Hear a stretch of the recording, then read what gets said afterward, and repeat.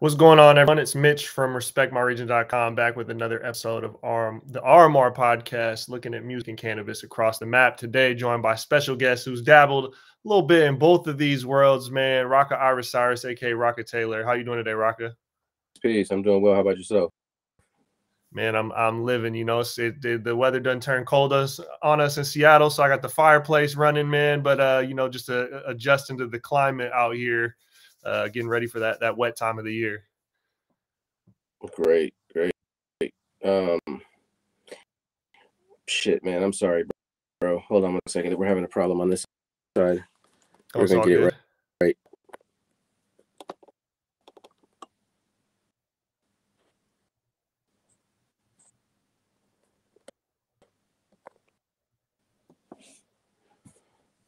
Okay, if you want to. Yeah, we good? Yeah. Let's rock, man. So, every episode I kick off with our guest origin story with their passion, whether that's music and cannabis. We're going to dabble a little bit of both sides today, but I'd like to start with your origin story with music when you first started, turn the page on just being a listener and a fan and started being an artist and a creator. I started in church. I was a church kid. PK, like if you know music history, the blues continuum, and you understand how gospel music kind of gave birth to blues and jazz and rock and all that, and ultimately forward you could find hip hop as one of the branches as well. So it gave me a solid base, and I started with hip hop culture through graffiti art, and through graffiti art I kind of found DJing. That led to me picking up the microphone from that side, and I ended up hooking up with Evidence, originally just to do one song, but at the time I wasn't called Iriscience. I just had my first album that never came out called Iriscience, and people just started calling me that, split from my graffiti identity and all that. So that's how the name Iriscience and the music came about, just from being a graffiti kid that loved hip hop. And when you love a good hip hop culture, that's going to be rap music, and that's how it came about. And we've had quite the journey since then. When did you first start getting introduced to cannabis as a consumer? As a consumer, oh man, high school sometime, like probably junior high school. I was well, that was the first time introduced to it as a consumer. It was around most of my life, like from cousins, family members, old uncles. I remember at one point we had like a little patch, and it's been around since, as far as I can remember. But as far as me partaking myself, it would have been junior high school, something like that, and kind of stuck with me. So as we started making more music and navigating the space, Dilated, we weren't even called Dilated at the time, but Evan and I close and became part of the overall Soul Assassins family. Was the first one to give us a record deal. Alchemist, the producer Alchemist at the time, Hooligans, and that was Evidence. My partner Evidence is like pretty much his best friend. So and Alchemist is a big part of that Soul Assassins family sound. So we were just to the Soul Assassins family fold, and they showed a lot of love to us really early on, and we still and consider ourselves family. And through that, tight with Cypress Hill, and obviously we all know what Cypress Hill means to the cannabis community. Bridge that it was one of the most important bridges and aspects of the connection. So yeah, that's how I kind of came in contact with myself, and how it affected the music, or how we became such music. And so, obviously Dilated Peoples being the trio, yourself, Evidence, and Babu.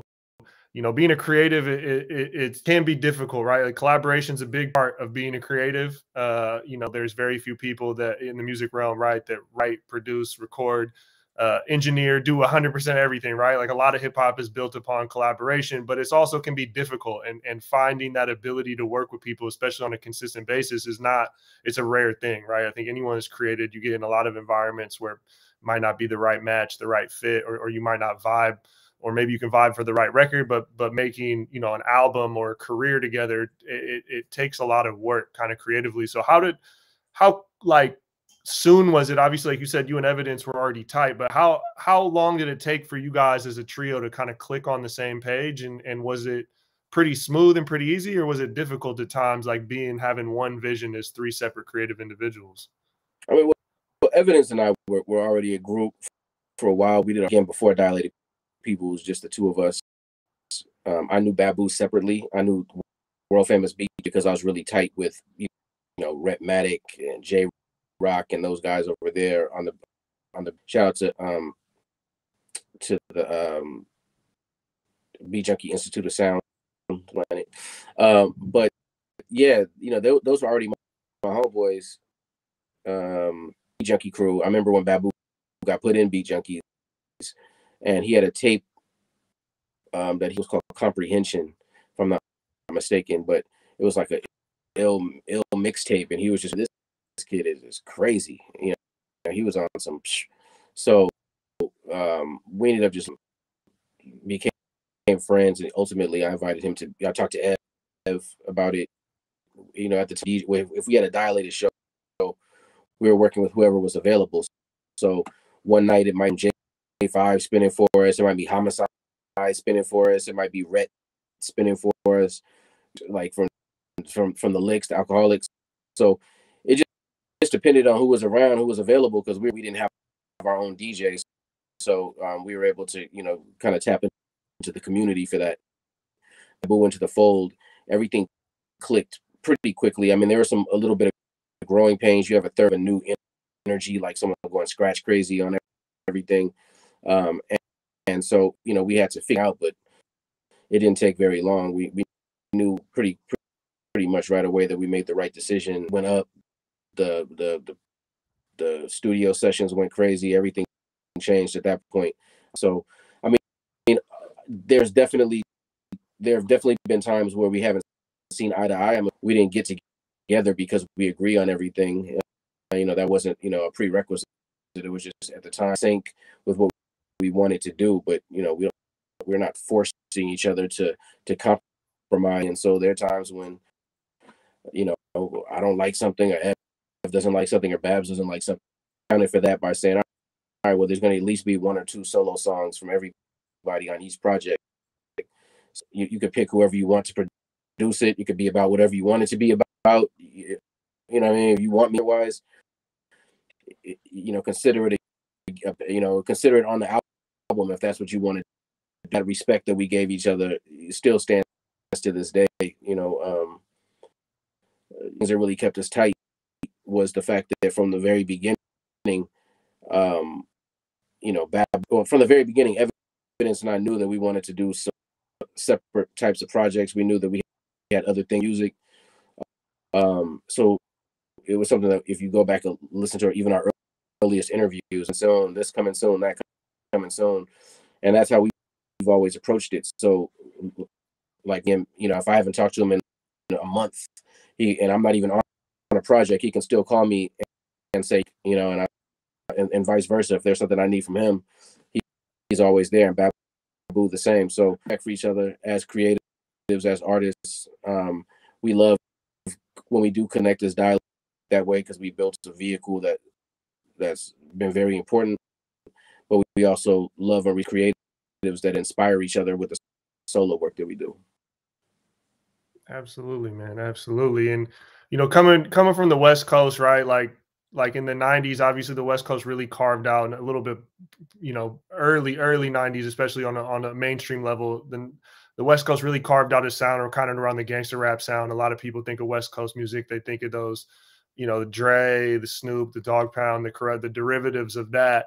But obviously California is known for, or has a lot more to offer than just that sound. And coming from, whether you want to call it the independent grind or the underground grind, the West Coast, and specifically LA, kind of put a flag on the map with like a different sound, right? Coming that was different from the gangster rap sound. And you guys were one of the people that I feel like thrived in that community, but also like broke out of that into the mainstream, where maybe not a lot of those guys that had similar level talent were able to do that. What was it like coming up in LA, and just like how competitive it was, even if it's a friendly level of competition? But that's like, you know, obviously New York's the mecca of hip hop, but LA's kind of like, outside of maybe the South making a case, you know, LA's kind of that next place where you look at labels and infrastructure and spotlight. What was it like coming up in that before you guys kind of fully broke out and everyone knew who Dilated was? What was it like? Was it competitive? Was it love? Was it tension? What was that scene like? We didn't really have that much tension. We were pretty comfortable with what we did. Like, we were culturalists. Like we didn't Evidence and I did a rap battle or at a studio or at a concert. You know, like, we met a few times, we hung out or talked. It was about graffiti. It wasn't even about music. And when he called me, he was like, "Yo, a bunch of people on it. I want you to jump on it. You know, come to the studio to record it." And for whatever reason, came. I think I might have been the only person that showed up for that particular session.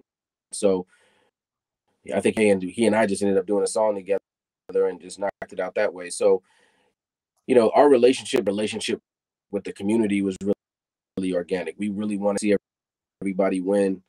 The cats, we never tripped about the billing or any of that kind of stuff. And for the most part, I mean, we had issues here and there. Most part, everybody wanted to see us win too. They knew that we represented culture in LA and not just the rap side of it. So I think they saw that we were getting a lot of respect going to New York and, you know, chilling with Premier, Pete Rock of the Beat Nuts, was there D&D Studios, and, you know, at the time I was a member of Zulu Nation, at the time Steady Crew heavily. So, you know, we were really on that space. But there were people that'll still take your head off your shoulders, man. You got people like Freestyle Fellowship, The Whole Good Life, which those cats are crazy. The Alcoholics with the whole Liquid Crew movement that we also linked in with. Obviously, Soul Assassins, you know, moving between LA and, you know, Muggs and some of his people being from the East, and you know, Far Side, you know, doing really good work. And up north, you had, just like, of course, you had Too Short, or, you know, people like that, Loonies, different people like that moving. You also had Dell, Souls of Mission, people up the, you know, Extra Prolific. You had a lot of people up in that whole hieroglyphics movement up there, and even outside of that too, Planet Asia, and, you know, it's just, you know, top to bottom, California has Big O, Cutfather, rest in peace. So it's a bunch of people that were really doing a lot of that.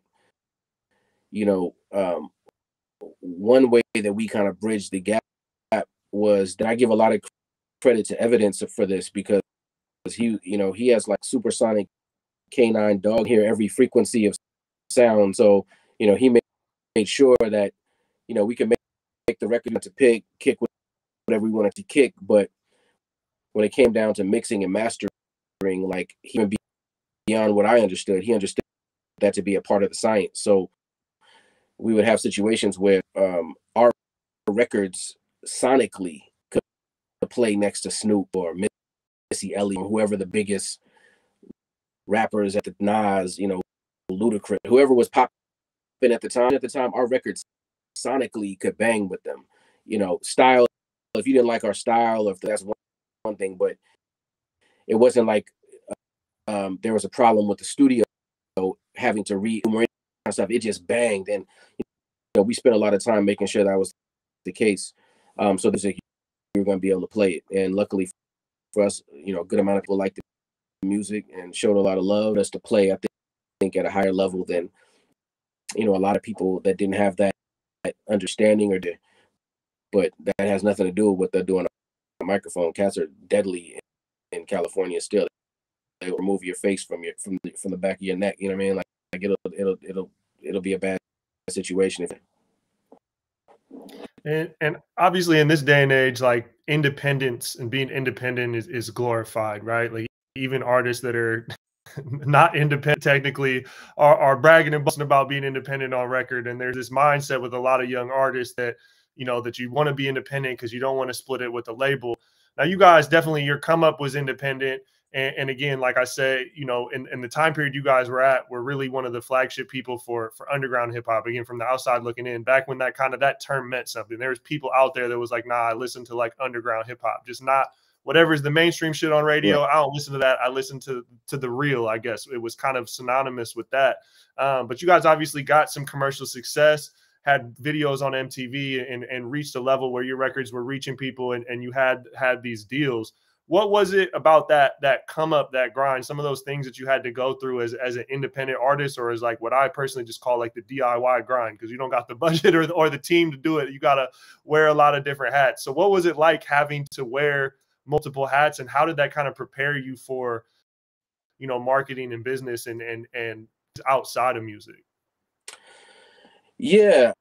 The independent situation, it was almost came into the game. Like the goal, because there wasn't, I mean, when we first started, the internet wasn't this thing, but it didn't really impact music at all, or brands in that way. Definitely, it was definitely not an alternative to the standard systems that we have now. Through one of the major labels, you get major label distribution and make it work, you know, like, and that was how the DS changed that considerably. Now you can you can write a record, beats, do the artwork, upload it, sell it, spend the money, make more, and do a concert all from your phone at this point in life. You know, like, you know, we came up, you know, it was definitely not the case. So, you know, we had to really under the space. But so, you know, we first came into the game, we made some noise. We got our first record deal through Immortal Records, recorded the album, and at the time, you know, in the midst of recording the album, the deal with Immortal came to a head. They had some issues, and we weren't happy with positioned over there anyway. So I believe it was, yeah, I'm not even sure what year it was, to be honest, but what to do, I got word that that there was an issue between Epic and Immortal through the contract, and went to the library and translated my whole deal contract myself. It took me a full 8 or 9 hour day trying to figure out what this meant, pulled out the unabridged, the giant unabridged dictionary. This is before I could go Google it. There was no Google anything. There was like microfilm and like you know what I mean, to find answers. So I had to like translate it by hand, record deal, and I found a loophole where if lost distribution from the up label, which was seeming like it was going to happen because of their split, then 30 days, and if they didn't have new distribution already officially locked in, we just have to send it to the label. So I called, you know, about the 25th. I kept it quiet. I told Ev, he was with it, and so I waited till about the 26th day, 27th. Then I went to my lawyer and was like, yo, this is what I found. Like, is this real? They're like, yeah, this is what I found. Is this real? They're like, yeah, it's real. And mind you, these are people that I'd already asked to get out of the ironclad. Like, there's nothing that could be done. Like, at that point, I had never taken a life, you know, so I just had the desire to figure it out. So they told me, oh yeah, great work, man. You cool, man. Let's get the paperwork together. Signed the paperwork, sent it over, got released, and then I just found it. Like, you know, that was how it went. So from that point to really kind of look at independence differently, because we already had it, and we knew it was all, most of it was smoke and mirrors. I mean, you can make it work, but a lot of it wasn't what we thought it was going to be. So we figured we might as well just do this our way, on on our terms. And we were able to kind of get ahead of that a little bit. ABB Records up in the Bay Area, in Oakland Records. And that gave us like another resurgence. Once we put out those records with ABB, 12 inches, and became like really connected with a lot of DJs, and they really appreciated what we were doing. It gave us a lane to kind of move into putting out independent projects. Capital and EMI came knocking with the decimal point and the comma in a different place where it needed, and we ended up doing that deal. Yeah, and obviously, I think the record that a lot of people think of you guys when it really comes to your coming alive moment on a bigger scale is obviously Worst Comes to Worst off the Expansion Team album. Did you guys feel it when you made that record, or feel it when that was initially released, that like, yeah, this is one of those ones, or did you not quite have that feeling?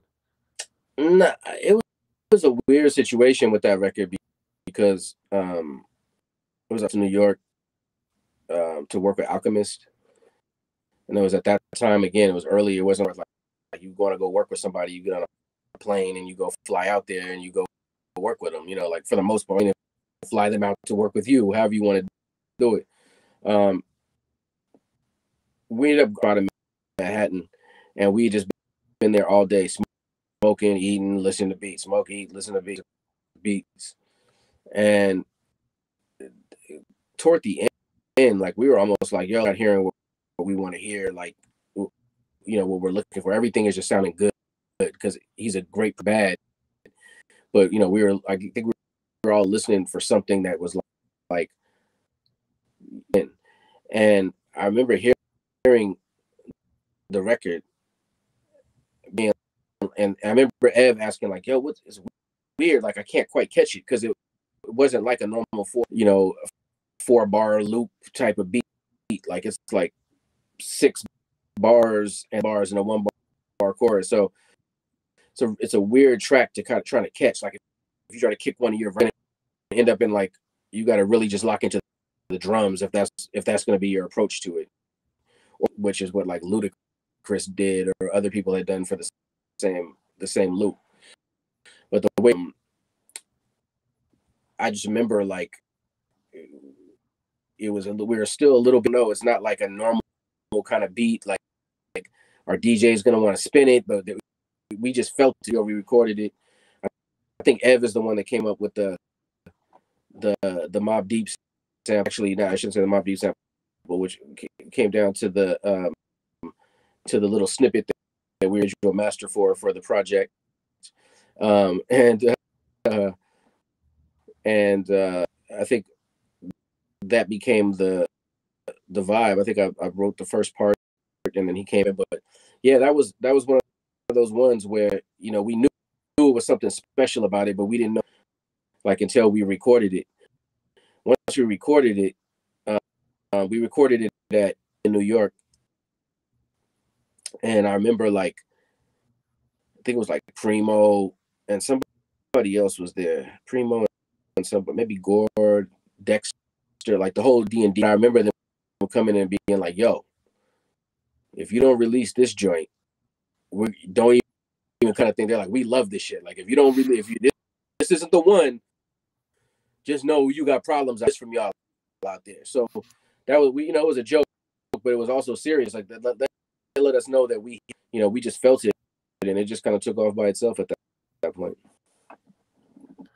And how much for you guys changed, right? Because like, that record was I think your guys' first record to hit charts. Like I said, the video I know was getting played on TV, and at that point you look at the, MTV was your window into music for a lot of listeners, right? There wasn't YouTube, there wasn't Spotify, like you said, there wasn't social media. So your only way that a listener could really stumble upon a song is the radio, MTV, a show, or some form of thing in physical, right? Street Team, whatever, like had to be physical. There was not a lot of outlets or distribution channels. And again, from that lane of hip hop that's not necessarily on the pop rap side, that window of like when you guys came out, I think it was like you guys and like Talib and Mos and maybe like Pharoah Monch were really the only dudes I feel like that kind of had credibility in you know, the, whether you want to call it underground, boom bap, the real hip hop, whatever you want to, you know, box that into, but had credibility and a lot of love in that. But then you broke into like now reaching new fans, right? Your fans that are only getting force fed music from the radio to TV, right? Like they're not going to listen to anything until that tells them it's tight. Was that kind of a tipping point of the music video coming out for you guys to build a bigger audience through that alone?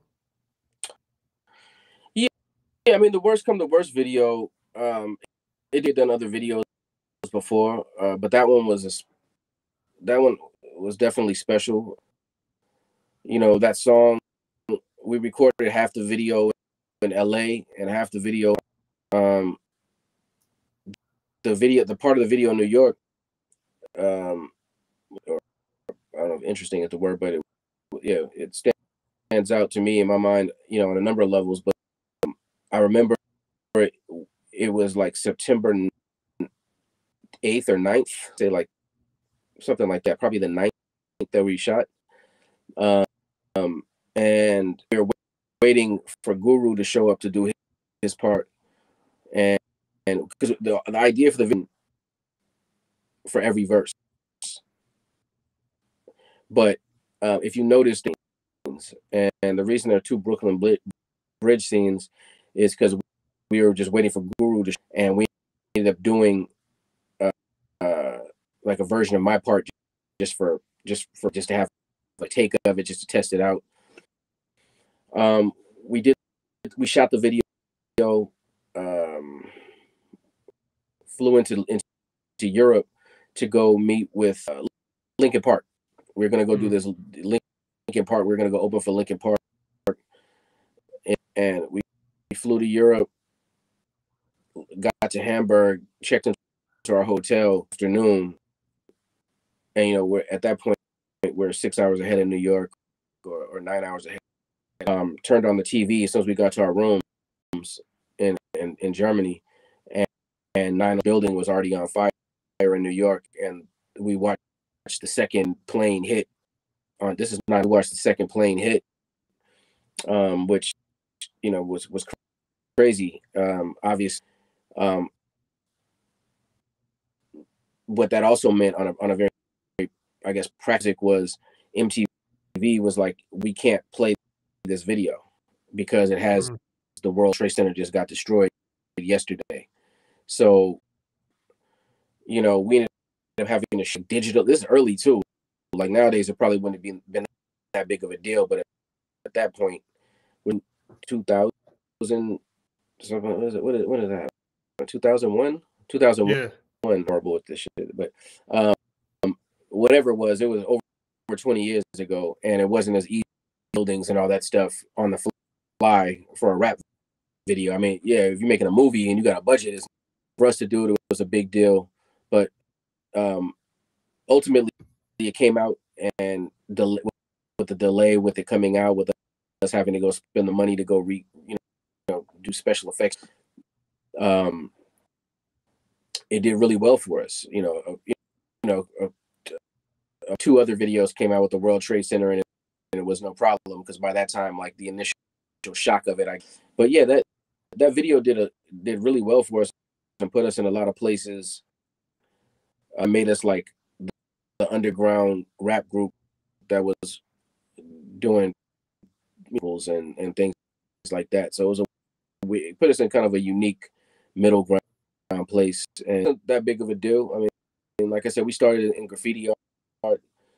Coming in the graffiti art scene, it's not even necessarily about rap music per se. I mean, there's certain, the graffiti art community enjoys rap music, but especially early on, even to plenty of graffiti artists that don't listen to rap music at all. They listen to metal or, punk or just rock and roll, whatever, soul music.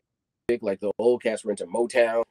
It wasn't, you could, to be honest, it might sound crazy, but you could talk to some of the older graffiti cats and they're like, even really an element in hip hop. It's something that grew in parallel to hip hop, but I wasn't into all that. Like, I don't necessarily agree with that, but I can understand their position because they were there. They're hip hop. If they're saying that, this has nothing to do with that, you know, like, so it's, but that kind of put us in a place where we were already networking and communicating with, you know, and, you know, punk rockers on that side and all kind of different people just because of how it was. So middle, and to create something that kind of brings people together was, you know, wasn't strange for us. No, that's fire, man. That's crazy with the digitally editing. I can't imagine the technology required 2 decades ago to do There's that, still a man. version. Look, you can find originally that they released it on a. We put out like a DVD or like a promo tape, a VHS tape. It was a long time ago. It might have been a DVD by that time. Version with me doing my verse in front of the World Trade Center with the towers behind me. And if it's out there, it just wasn't the one that got serviced to MTV and BE, whoever else, VH1, I guess, whoever else. It never got serviced. We just put it out later, kind of promo behind the scenes video. I'm gonna have to check for that. You know, it makes sense, like the graffiti background, right? Of being a creative, like beyond just being an artist, being a visual artist, right? Not just a lyricist, and doing the work that, you know, I know we've chatted a little bit offline of what you've done creatively in terms of marketing and branding and that aspect. What point did you kind of transition from just, you know, from music being the main hustle to starting to do some of these creative and the branding things, and early on, and I know that led into being a director of marketing at DNA Genetics, having that cannabis industry crossover. But what point did you start dabbling in those things away from doing it? I'm sure you were involved in that process for the music, but moving away from it, from your music, and starting to do it for brands and kind of other entities. Yeah, like you said, I was of what I was doing for Dilated. I ended up like handling a lot of the management for coordinating merch, doing most of the booking over the years. Like, so I was kind of stepping aside of the creative space just through Dilated. Even though at times we had managers and agents and other things, I was still kind of the, if nothing else, the point person in the group to make it happen. At a certain point, I would say, I don't even, again, point, I kind of moved over. I decided I was going to go back to school. I had some downtime. I wasn't really in that space at that time. I'm like, you know, I just love, I'm real spongy. I love picking up things and trying new things. I don't know, I get bored easily, I guess.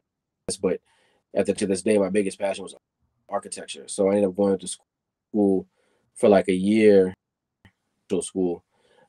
And then then it was time for our next tour campaign and tour at the same time. And, you know, I saw straight A's start slipping into, and I started to see like the writing on the wall, like this, you know, I can definitely tour. And this is also early that existed at this time, but it was still not like ubiquitous.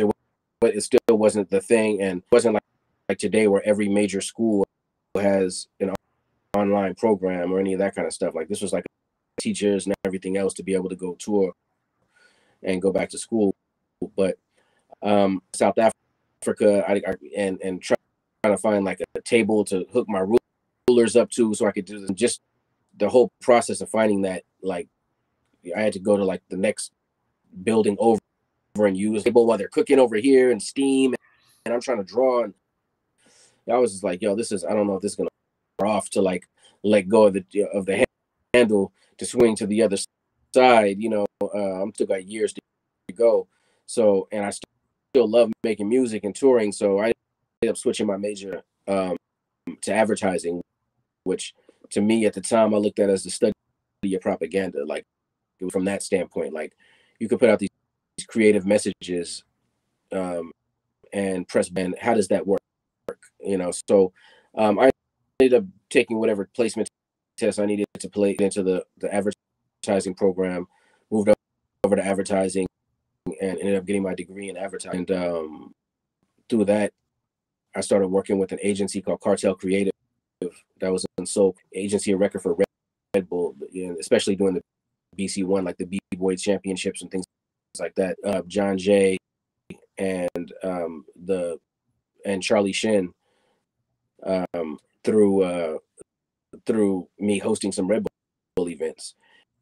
And, you know, talking to Charlie all the time, I ended up going over there, working with them as basically and just kind of a project leader, producer, putting together things. And that kind of, I really fell in love with the puzzle, like unlocking the puzzle of working on how to develop or to, you know, to foster insights and turn those into strategic concepts that are effective.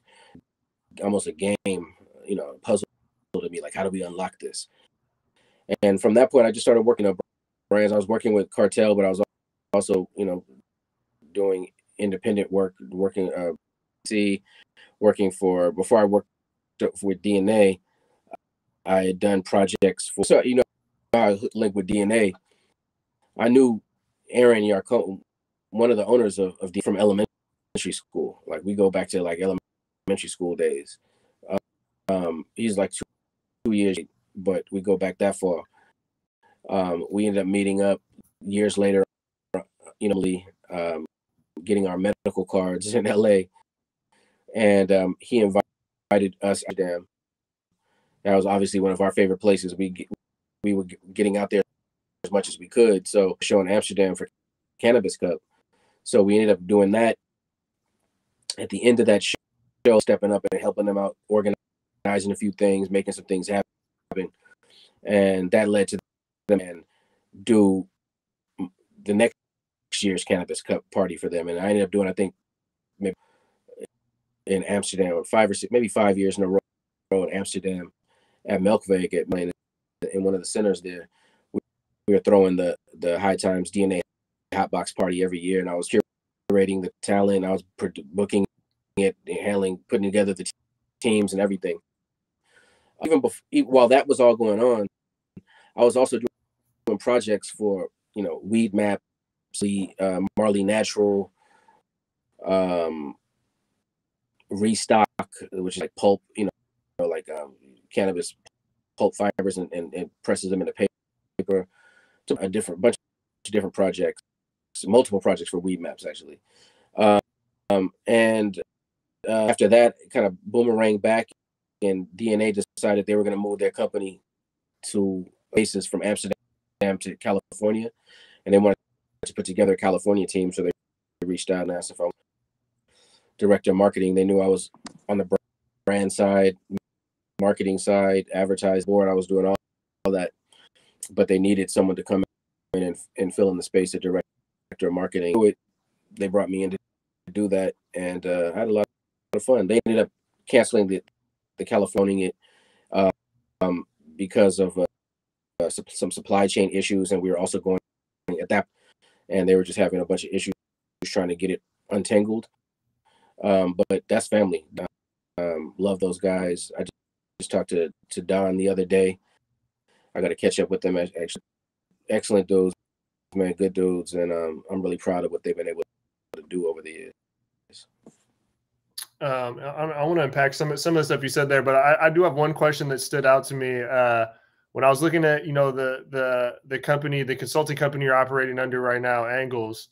Was that what's the direct tie to? Obviously, I know one of your early songs, you know, the early Dilated songs being Work the Angles. Is that Angles like a concept that's kind of been around for a long time? And what's that concept mean to you, if there is some ties between that?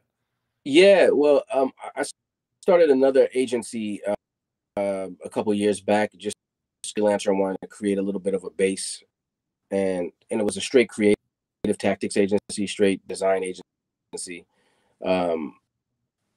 Maybe a little naming, a little this, a little slight. It was more straight creative tactics. I ended up some strategy seminars and checking out the world of strategy, creative strategy, content strategy, you know, whatever it was. I ended up falling in love with that skill set, that science, and that community. And through that, I met some really good people. So I had an agency, and it wasn't called Angles. I was really feeling like I need to find like a spark. I need something to inspire me. I need something that really what I'm trying to do. And in talking to, a friend of mine, he's more popular and one of the most, talented and generous strategists that I've met. His name is Mark Pollard, and Mark has a company called Sweathead. And I was talking to Mark, and what's the name of the agency? What are you doing? I explained it to him. He's like, yeah, that's cool. Good name. Like, but why? Like, why are you doing that? Like, what does that have to do with you? Like, what does that really have to do with you? Talking it through with him, he was like, what would be great would be something that to me is like, have you ever thought about angles? Like, he's like, Work That Angles is like one of my favorite songs. You guys is a strategist, but he also comes from the world of hip hop from Australia. He had a magazine called Stealth Magazine. Even he was doing like, like chat room, hip hop chat rooms and all that stuff. But now he's, worldwide in-demand strategist from Australia. But he's like, yo, I used to, work that to me is, that's you. Like when I think of you with angles, and we ended up talking about that. And, before we got off, he was called Angles, and, the whole idea behind it, the strategy behind it, and that, like when we talk about boxing or playing pool or anything else, you're just finding a unique line of approach to find your way into where you're trying to get to. So it's directly tied into when, but it didn't come from me. I always give credit to Mark and, the Sweathead saw that in me and, turned that on and really shine the light on how powerful. That's fire. That's fire. That's how it's connected. I figured that there was some sort of connection there, but that's strange. It took that outside inspiration, but I like it, and I also like that song, man. The sample switches up, and it is pretty wild, man. It coming from the era of a lot of just loops. That's where it was kind of an aggressive switch, but obviously in sync on that beat, man. Yeah, I appreciate that. Thank you. Yeah, record right there did really well for us, and that really put us in a really strong plane. We were already doing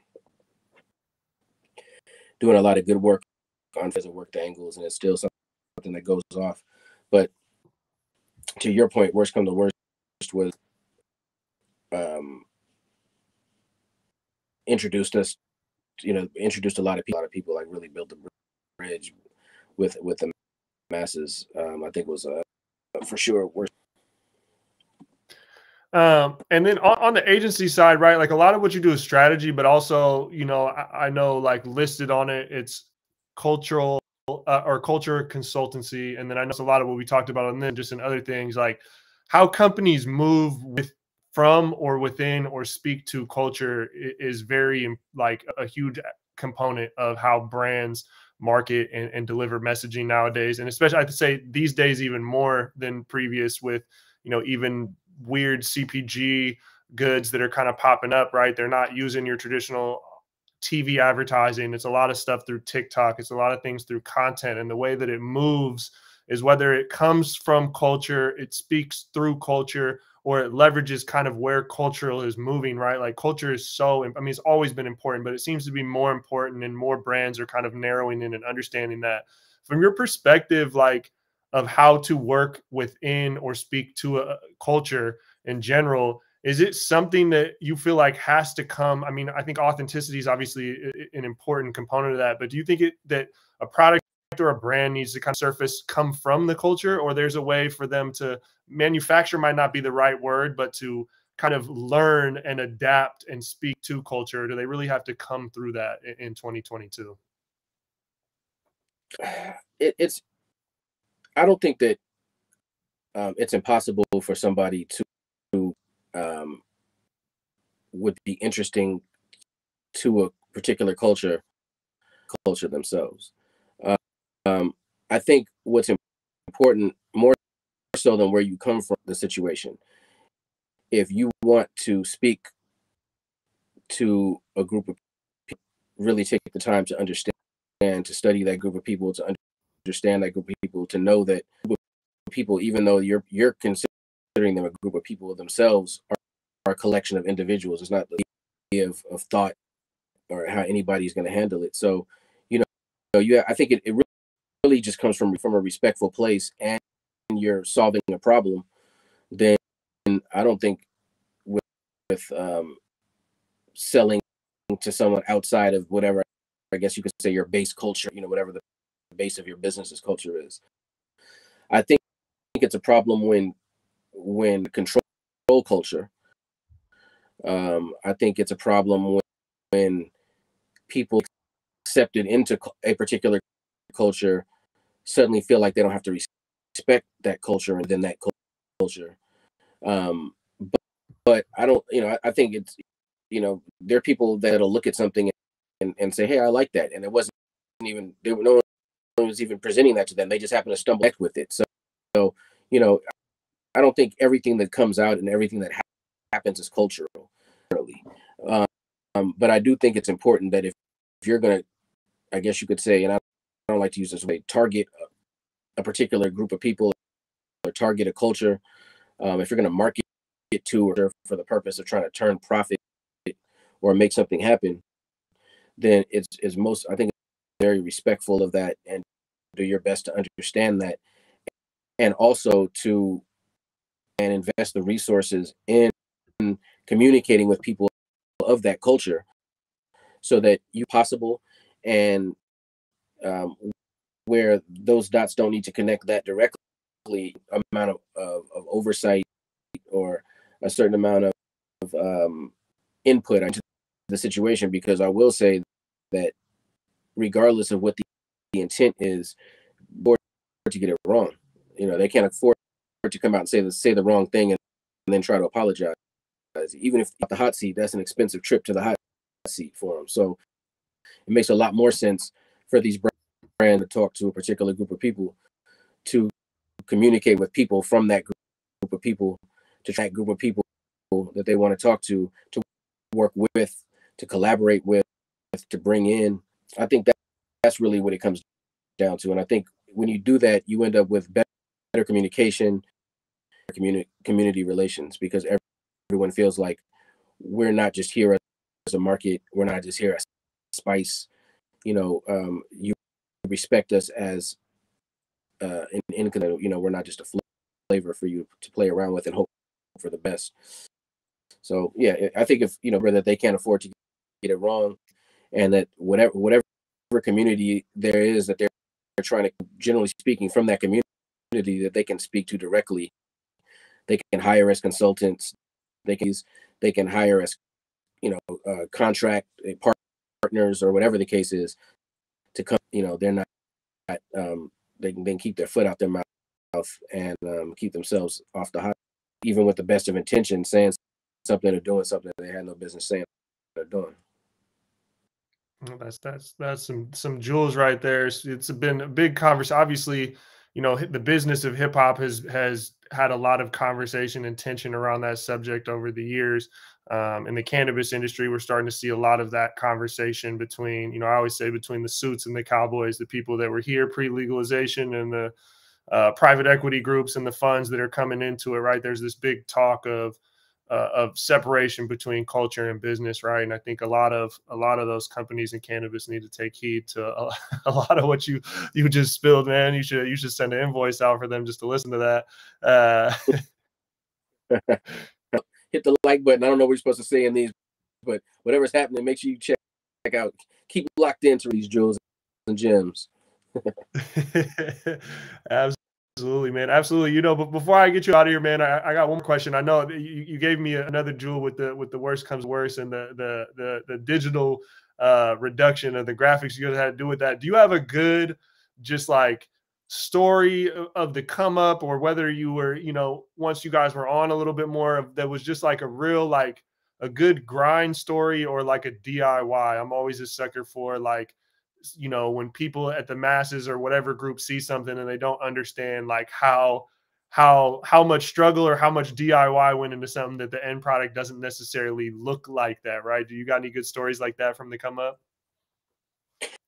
Yeah, I mean, my classic DIY was the issue with the contract, having to go, train out myself, take that back, get us out the deal, fire everybody, and kind of take that on my shoulder. But we've always kind of had that ethic, so that work ethic. I think once we got into the 12-inch space and started really moving 12 of these stores, like from some of the music, the numbers of units that we are moving, I think that from there we were able to really that momentum,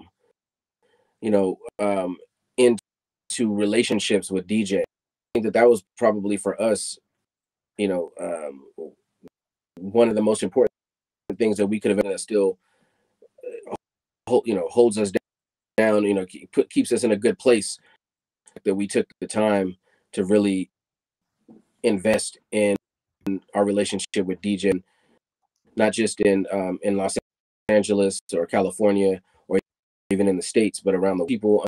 Unfortunately, a lot of peers from that era, they wait until their careers kind of on the decline, or till they pushing them as hard as they want to be pushed to go try to find other markets to be relevant in. And you're that you're coming at to them late. For us, I think the fact that we made it our right away and make the world part of our launch. If it's going to be released to the world, then we're going to go. So I think that just that approach right there garnered us a lot of respect in the DJ community, hip hop community, because we took our time to spread that love and do what we could. So I think that just that's what it was. Nowadays is not necessarily the same. It's not as fraternal. There's not as much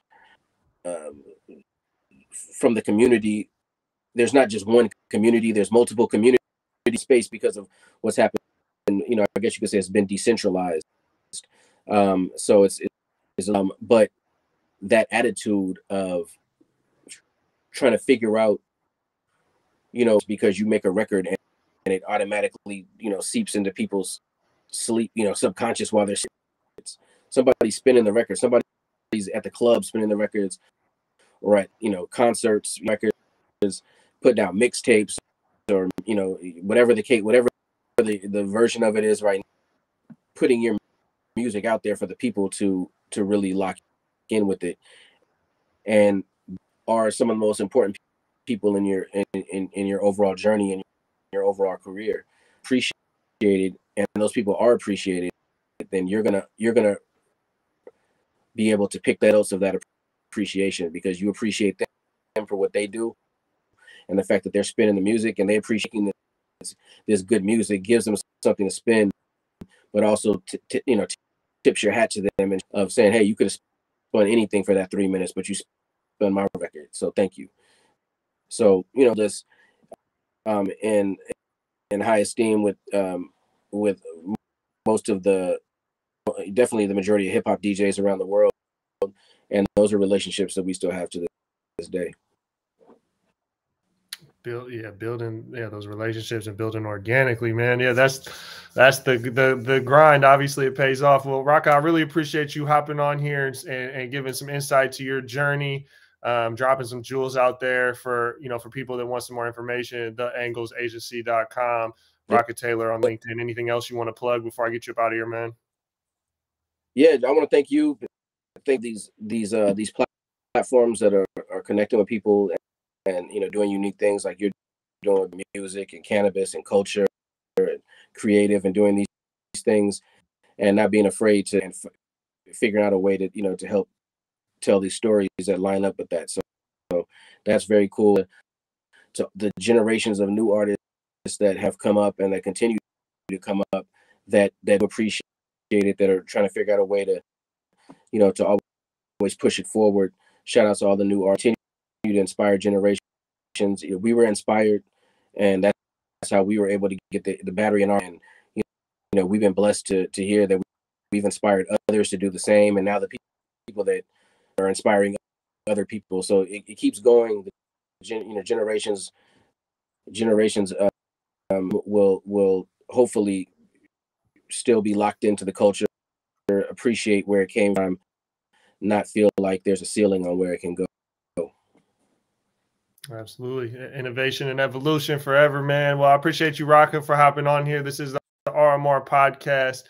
You can check us out, Spotify, Apple, everywhere else you listen to podcasts at. We'll be back with more content later this week. We are in Chicago on Friday this week for the KVL International Flower Ball, and then MJ BizCon in a couple weeks. So hope to see some people in person that are out there, live episodes at both of those occasions.